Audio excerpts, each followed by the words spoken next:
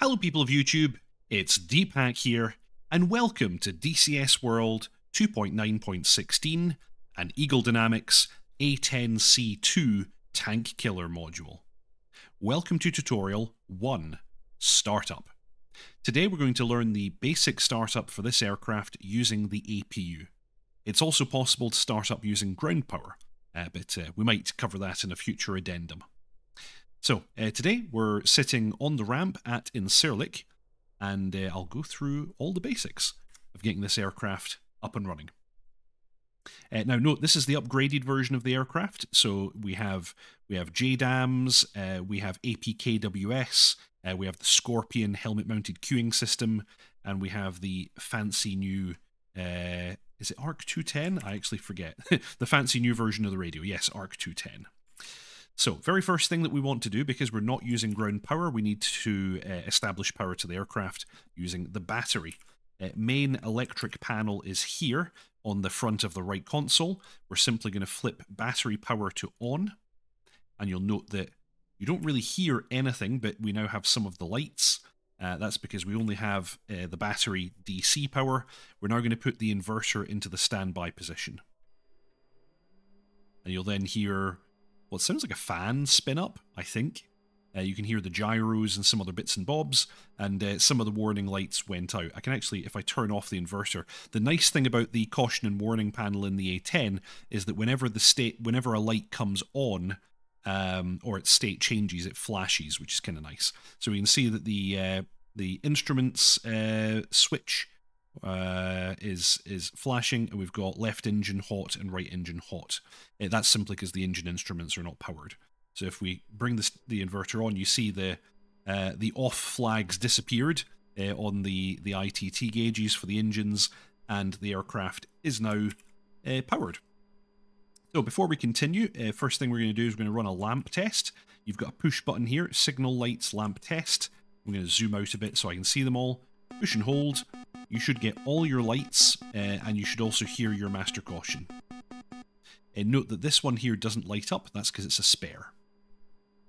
With that done, we're going to test the fuel gauge. If we push the test indicator, we should get 3,000 pounds left and right, and the totalizer should indicate 5,900, which it does. Release, and that will go back to normal.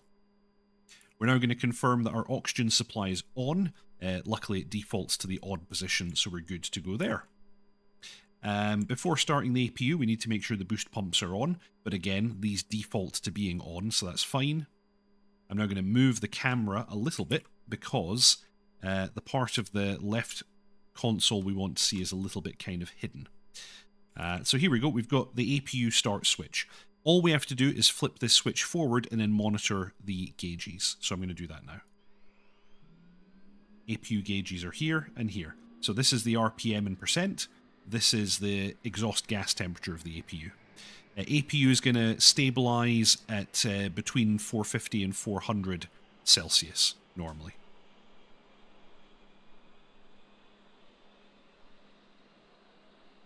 That's it.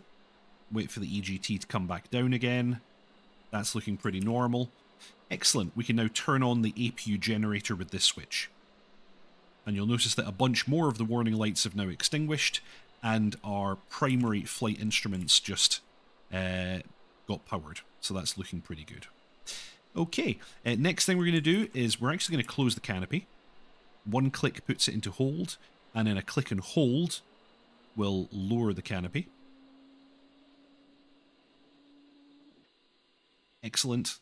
That's going to be a little bit quieter for us now. Going to get some internal lighting up and going here. So I'm going to go 50% on engine instruments, 50% on aux instruments, 50% on flight instruments.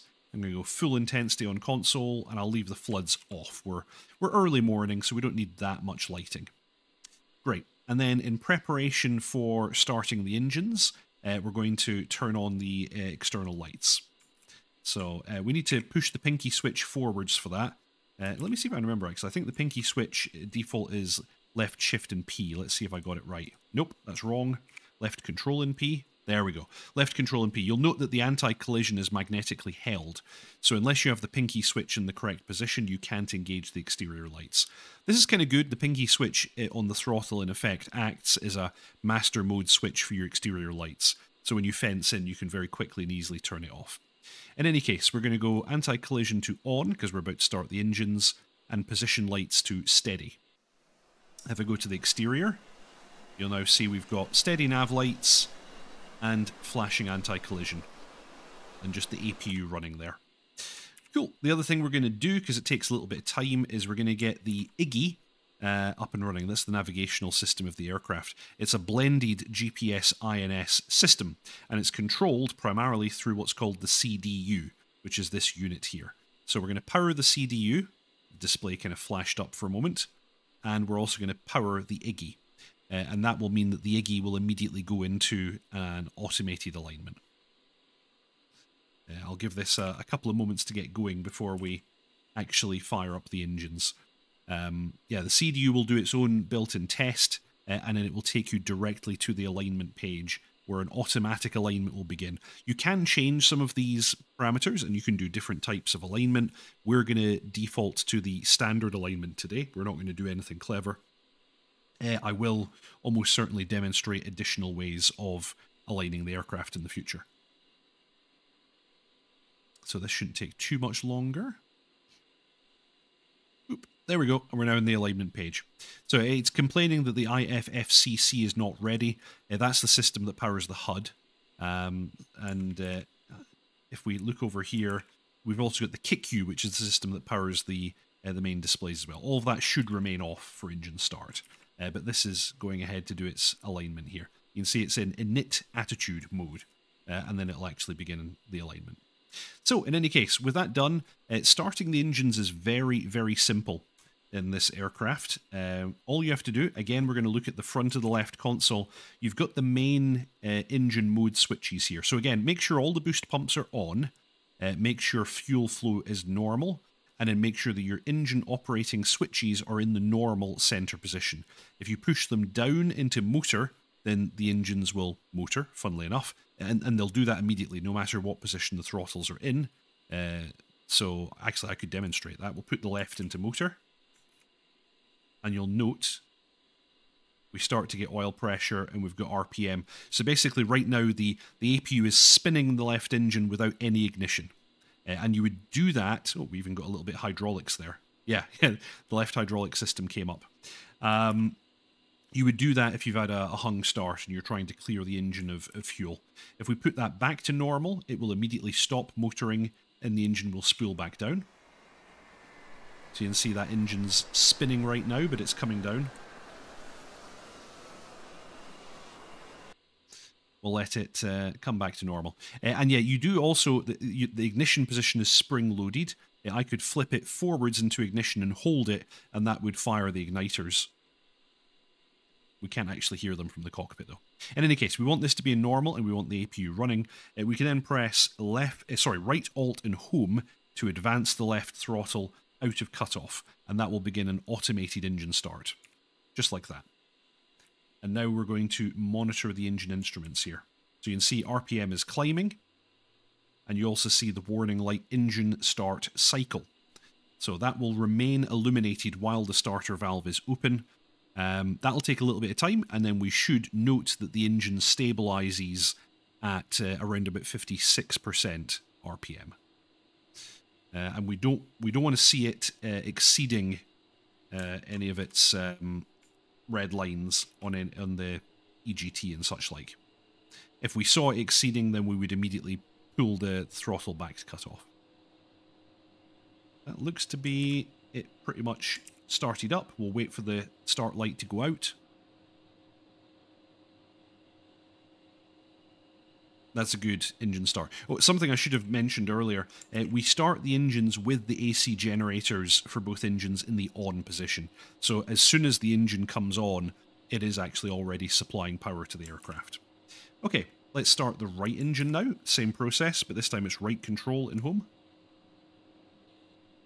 And that begins an automated engine start.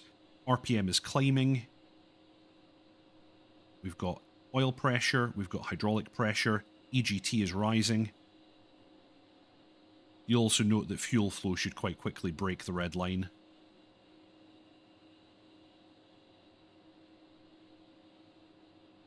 Still coming up.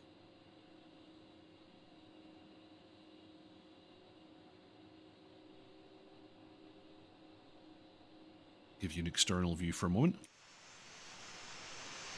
Fans are turning. Very nice.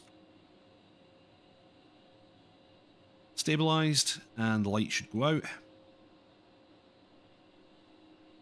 Okay, light is out. Perfect. And you'll see the EGT drops quite quickly again once the starter valve closes. That's the APU no longer doing any work. Okay, we're going to turn off the APU generator. It's no longer needed, and actually we'll get a master caution if we shut down the APU with the generator still on. APU switch hidden down here, we just flip it to the off position. And down comes the APU. That's looking pretty good. And with that done, the next thing that I like to do is bring on the displays. So we can move the power switches for these displays into day, because we're daytime today, and then flip the KICU switch up into the on position, and that will power the kind of main part of the avionics. While that's happening, I'm going to move the IFCC switch into the middle position for test. And if I then look up to the HUD, it's going to say engage pre-flight bit yes. If I press enter on the UFC, that will now run the pre-flight bit while these displays are coming on. So we'll give that a little bit of time to continue to do its thing. Actually, something that I'll do while I'm waiting on that is I'll hide the stick, as it kind of gets in the way for some of the things we're going to do in just a moment with the navigational systems.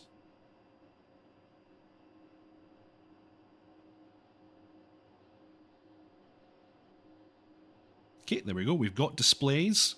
Okay, it's complaining about the dismiss, our inventory. We'll just acknowledge that one away. Pull up. Okay, we're getting the GCAS test running now. Altitude, altitude. Okay, that was a good one on the GCAS. And that looks good. No failures found. So we can press enter to exit that. And then using the select rocker, we can go down to exit and exit. And if you wanted to, you would now be able to set your things like your display modes and things like that. If I go into display modes here, if you want to use tapes, I quite like to use the tapes. You can use the data rocker to turn things on and off. You can choose if you want to have true airspeed, ground speed, Mach IAS, or just IAS. I'm going to leave that as it is. And yeah, I'm not going to bother.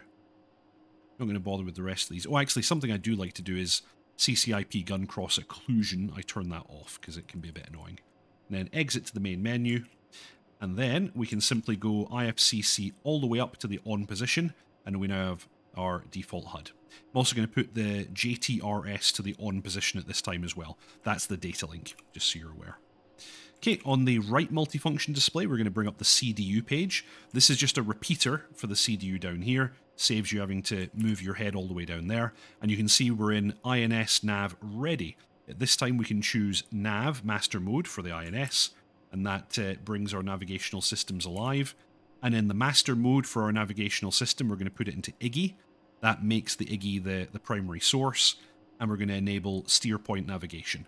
And it will use the steer points in the system for navigating the aircraft. Next, I'm going to load the data cartridge. DTS upload page is already here.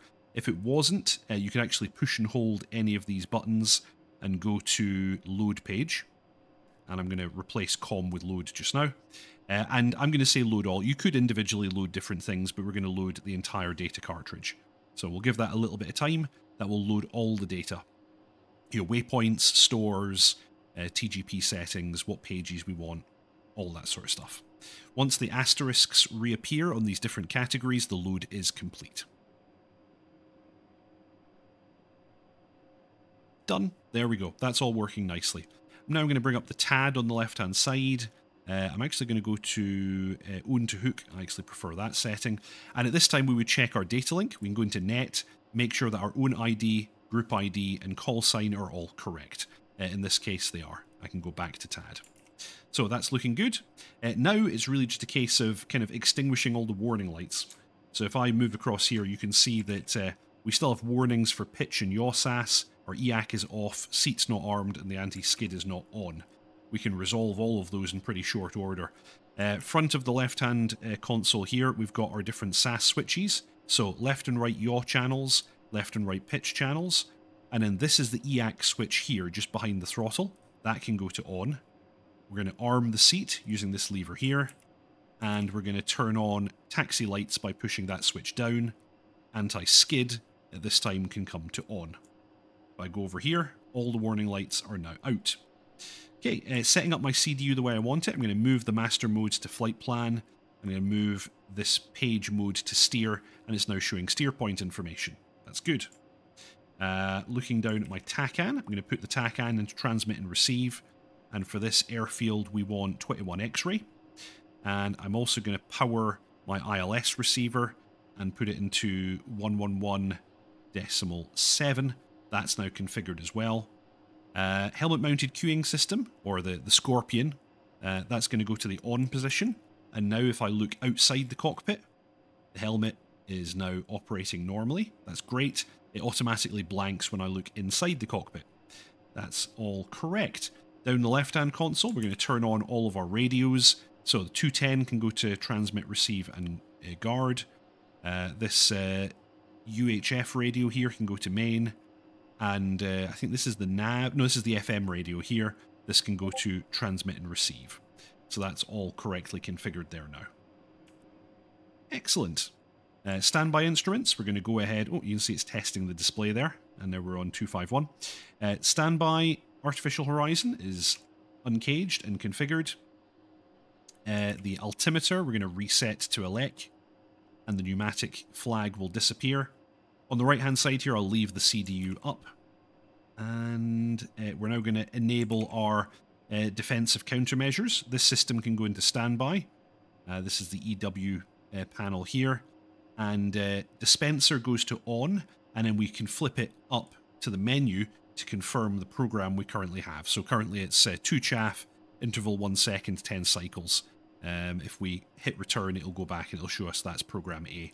We could flip through the programs as we desire, and then RWR, jammer, and missile warning system all go to on. We're not carrying the jammer today, so it's gonna indicate off in any case.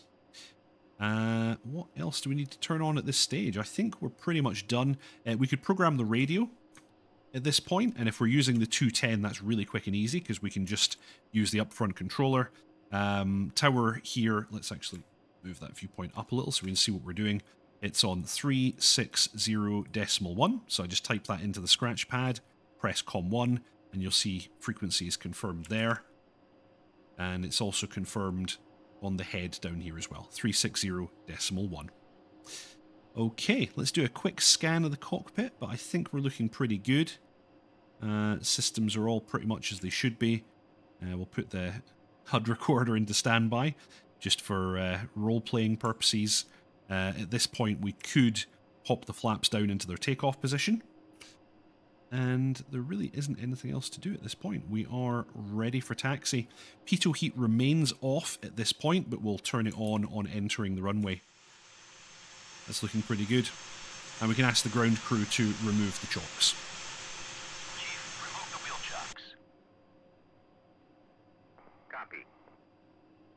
Wheel chocks are now removed. And that's it. We're now ready for taxi.